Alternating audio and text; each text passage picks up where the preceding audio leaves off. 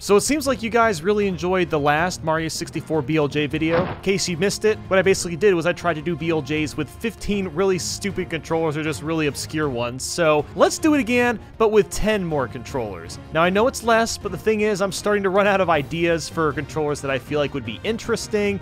So anyway, with all that said, let's get started. Now this isn't really a stupid controller per se, but I figured we start basic with the SNES. So I figured we start with something a little bit basic. We have just, you know, a classic SNES controller. D-pad's gonna be for moving around, of course. The B button will be for jumping, and then I've assigned the L button for crouching. Now I don't imagine this one's gonna be too uncomfortable. Using the D-pads aren't really the greatest thing for a game like Mario 64, but it does work, it does the job. So let's see how this goes. Alright, ooh, mashing is a little hard, actually. Oh, okay, interesting. Yeah, mash. Oh, there we go, there we go, there we go. Is that enough? That wasn't enough! Oh my god, you gotta be kidding me. Okay. Holy crap. Come on. Yes! Yes! What? I had 2 close ones. I had 2 close attempts. Oh, by the way, if I'm not looking directly at you because I'm running Mario 64 on another PC, and that's because my desktop has Bluetooth problems. It doesn't actually have it, and there's a lot of setups where I need Bluetooth to get these controls to work. So for... Anyway, that doesn't really matter. Those are just technical things that don't matter to you. Let's just get the BLJ. Come on. There we go. What? Alright, we went to Wet Dry World, so there you go. We got the BLJ with a SNES controller. Really wasn't that hard. Next, we've got the Guitar Hero controller. So for the Guitar Hero controller, we've got a fairly simple setup. What we'll be doing is using the strum bar up to go up, push down to go down. The green button is to jump, and then the red button is the Z button, or crouching, or to perform the long jump. So I know that this will probably be possible because Simple Flip's actually... How much of the game did he play? He played either 16 stars or 70 stars of this a couple years ago with a Guitar Hero controller. With that said, I don't know what his inputs were. I don't know if they're the same as mine. I feel like they're probably different because I have no way of moving left and right. So let's see how this goes. Oh, okay, here we go. Ah, okay, that might actually work. Yes? Yes, no! Okay, it's actually really painful. The way that I'm doing it is I'm like kind of squishing my elbow into the controller and it really hurts. Ah, this is so hard. Oh, I keep getting so close. This is kind of cool too. Just doing this. Woo! Look at him go. Okay. Get the stupid BLJ. Oh my god, why does that keep happening? I get really good speed, I get the right angle, and then he just stops. Come on! That's like 4 times in a row where I get it down and then he gives up.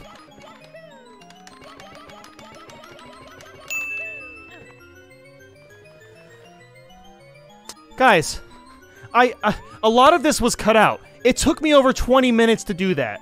And you know what's weird? Like, I'm not even satisfied. Like, I don't know why it worked that time. I was doing the exact same thing every single time. I don't know. Whatever. Let's move on to the next controller. Oh boy. It's time for the Ouya. Now, before we get into the Ouya game controller, I just want to talk about how pretentious the box is, because I actually got I guess a brand new Ouya controller that was never used before. Let's talk about this. All right, we have Free the Games, just kind of chilling in the corner. Apparently Ouya is going to free the games. Every hero needs a sidekick. So this was supposed to be like, you know, the console that it wasn't going to be very big. They already knew that, but everyone thought they were like the underrated underdog. But okay. I'm really hoping that I do this quickly because this controller is absolute garbage. But I have a feeling I'm going to have trouble pushing up and holding up while we're doing this, but please be first try. Please be first try. Thank God. Thank God that's over. Okay. So I spent more time talking about how bad the controller is than actually doing the BLJ. Thank God I never have to touch this thing again. So this ought to be fun. PS2 chainsaw controller. This is by far probably the coolest controller that I have. So this was made, of course, for Resident Evil 4, as you can see here. My inputs is I've got X mapped to jumping. I've got the D-pad mapped to moving around. I figured it'd be a little bit harder than just using like the joystick. And then way back here, there's a button that you can use, and I've got that mapped to crouching. Now, this one, I'm a little curious. I don't think it'll be that hard to do. Going straight is a little tricky. Ooh, okay. Long jumps kind of feels weird to do. All right. Oh my god, it's so loud. Oh, hey, look at that. Oh my, what the heck? Holy crap. So we just went to Wet Dry World. Again, you know, you already saw this earlier. This does count as a BLJ. Yeah, there we go. First try. And up next, we have the 8-bit Do Light Controller. This is by far one of the weirdest controllers I've ever seen in my life. The 8-bit Do Light Controller, it has 2 D-pads. That's right, it's taking homage from the Virtual Boy controller. So, I don't think this one will be too complicated. I just love how bizarre this controller is, and I wanted to go ahead and try to do a BLJ with it. So we've got just the regular D-pad for moving around. I've assigned B to jumping, and then we have the left shoulder button for crouching. So actually fairly similar to the SNES controller that we did a little bit earlier. There we go. All right, camera got really funky, but that's okay. All right, that's not fun though.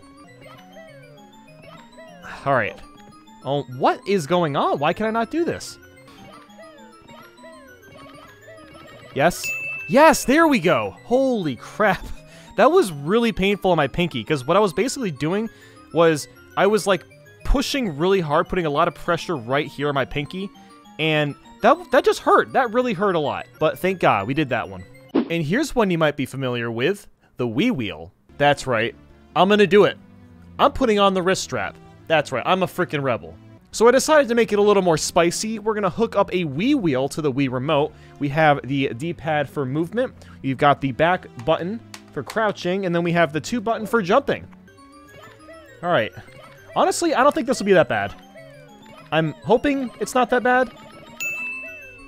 Look at that. First try, that's what I'm talking about. Like, you know, most of the Wii accessories are really crappy, but the Wii Wheel is just such a, I don't know, something about this gas button just feels really good. And up next is the N64 HoriPad.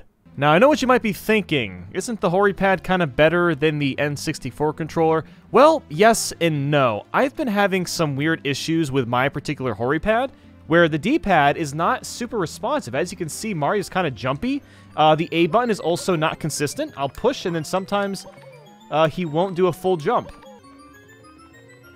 Holy crap, this is bad. Why is it so bad? Okay, there we go. We got one long jump, but then it chose not to go. All right. Okay, there we go. That was really painful. So even though I only spent like maybe a minute or two doing that BLJ, this D-pad is extremely uncomfortable. Honestly, I'm kind of shocked I was even able to do it, because this thing is not very responsive at all. This next controller took so long to get set up that it is required to be as dramatic as possible. Once upon a time, it was May 25th, 2020. The story of this day is a crazy one, as I tried to complete a Mario 64 BLJ with this microphone. Inspired by Doug, I used a program called VoiceBot. This program allows you to make inputs on a controller by using your voice. With this, I was able to move Mario up, down, and long jump. The problem arises with mashing the A button. VoiceBot didn't have a way of doing that since voice commands only come through every second or so. So I went online to the dark realm that they call Reddit and found macros and C# scripts that allow you to mash inputs in VoiceBot. So I implemented those scripts but had no success. After hours and hours of research and attempts and tinkering around, my path was fading. The light was dimming. My soul vanishing.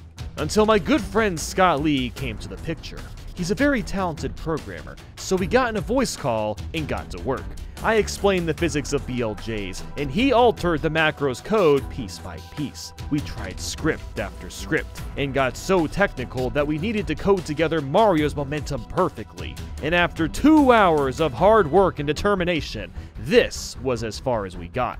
Up, stop, jump. Oh my god! Oh my god! We did it! We did it! My friends, we must thank our brave comrade Scott Lee. For his great and noble work, make sure to check out the game he made, Calling Kingdom. If you're into strategy games, this might be for you. And also, the code is on GitHub down below if you want to see exactly what we did.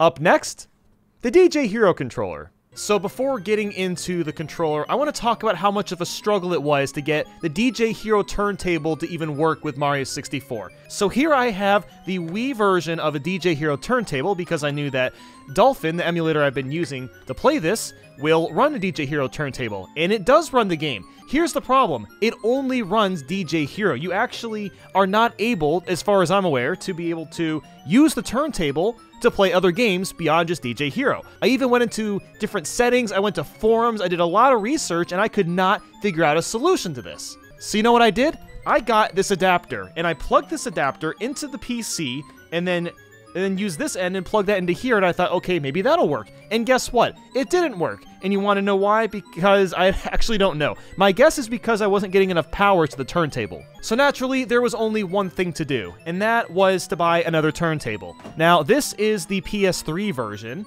and this is wirelessly hooked up, and it actually works. So after all that explanation, here's how we're gonna do this. We have the green button mapped to A, Z is to crouch. I have red mapped to punching for no reason. And then I have this tiny little D-pad for moving. Now, I did try to get this little slider to move for movement, but unfortunately I couldn't get it to work. Only the buttons work, but anyway, I think this is going to be insanely hard. This is a really bad D-pad. Okay, that hurts. Oh my gosh, I keep like turning. I don't even know how I'm doing that. All right, come on. Come on. Come on. Come on, dude. Get this. Come on. Yes, there we go. Okay. All right, that didn't take quite as long as I thought it would, but there you have it. There is the DJ Hero turntable. And finally, a Joy-Con. Now, before we try out this controller, I just wanted to say that I've been having a lot of technical difficulties with this video.